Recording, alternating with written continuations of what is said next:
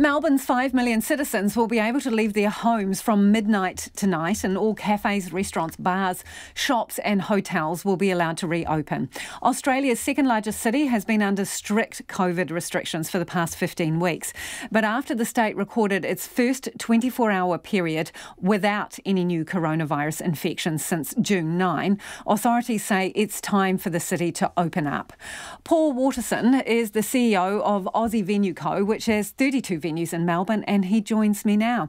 Paul, are you excited, relieved? Oh, g'day, Lisa. Yeah, it's a mix of all of the above. We're certainly excited and really looking forward to taking the first one off the wood tonight at midnight. So how have you managed to survive through all of this? It's almost 4 months. Yeah, it's been pretty horrific being able to go outside for 1 hour a day and then 2 hours a day. I know you guys had a very hard lockdown in Auckland, but ours just seemed to have gone on forever and ever. We're lucky. We've got pubs in other states of Australia and also New Zealand, which have kept us afloat. But those guys who've just got pubs in Victoria have really been struggling. So how many staff have you got, and have you been able to keep them on because you have other venues outside of the state? Yeah, so we've got 4,200 staff across the company. We've got 1,200 staff in Victoria who are getting back to work for the first time since March tomorrow.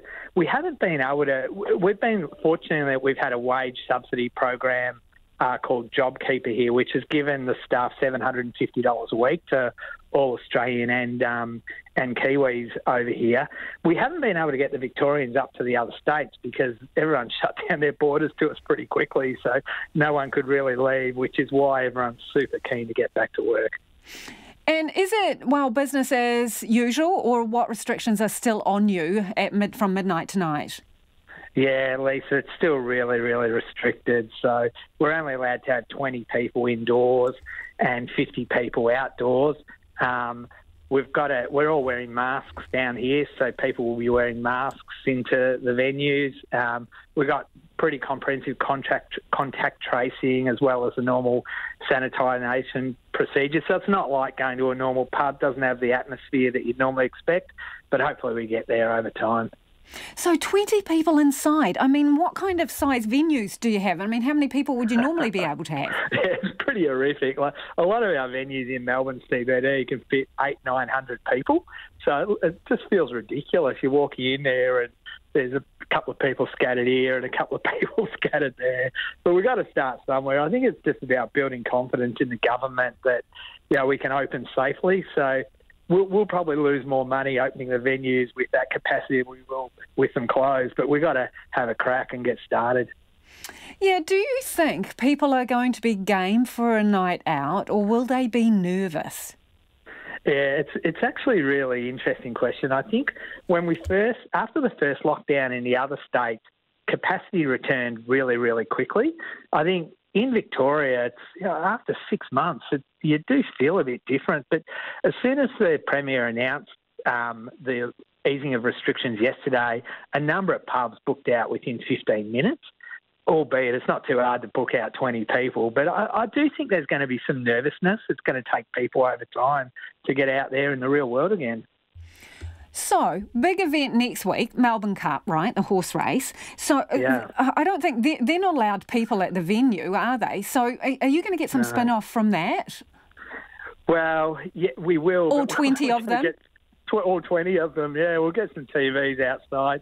The Melbourne City Council have been great. We're trying to set up the city like New York has done with more outdoor dining. We're going to take over the streets, get some TVs out there. It's going to be a bit of a carnival atmosphere, but certainly nothing like previous years when you'd be down on the track having a real go. And are you doing anything special? Will you be open at precisely 11:59 p.m. this evening? Yeah, that's exactly right. We've got a couple of pubs opening at 11:59. People are just desperate to get back in and just have their first beer, and then the rest of them will open tomorrow. So, from your point of view, what has been the hardest thing in all of this? It's just been quarantine to your home for such a long period is horrific. Having to go through homeschooling with the kids at home, you're trying to run a business, has just been awful. And then my main worry is just our poor staff, having gone without work, albeit with government subsidies for 6 months, just incredibly hard. We had a lot of visa workers who had no income support at all from the government, so we've been paying them even though we've had no income ourselves. It's just been really harrowing. So, Paul, I sense that you've got a new respect for teachers. Would that be fair? Oh, Lisa, gee, I'd like to give them all a massive pay rise, I tell you. No, I don't know, schooling a 7-year-old, there's not much worse than that, I tell you. So are you in the least bit nervous about this? Because obviously you've had to keep going in lockdown because some people would argue you didn't go hard and early enough. So do you have any nerves about reopening?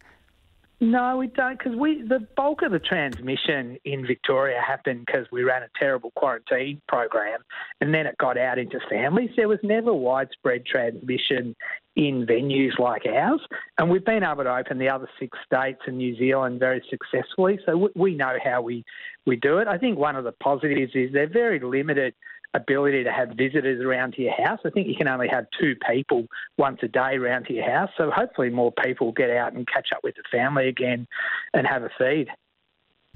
Good luck tonight. That is Paul Waterson, who's the CEO of Aussie Venue Co. And as he was saying there, he's got about 1,200 workers in Victoria who are going to be back on the job. Businesses are allowed to open from 11:59 p.m. tonight, and some of his pubs will open right there and then.